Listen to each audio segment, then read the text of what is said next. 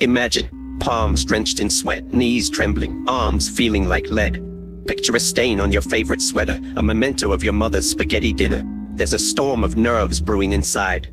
Yet on the surface, you're the picture of composure, primed and ready to make an impact. You're about to unleash your thoughts, your words, your bombs. But wait, what's this? A mental block? The lines you've rehearsed over and over, they've deserted you. The crowd roars, their anticipation palpable. You part your lips, but the words, they've gone AWOL. You're choking, but why? The world seems to be mocking your plight. Time, that unforgiving taskmaster, has run its course. Time's up. Game over. An anticlimactic end, or perhaps just the beginning of another chapter. Only time will tell.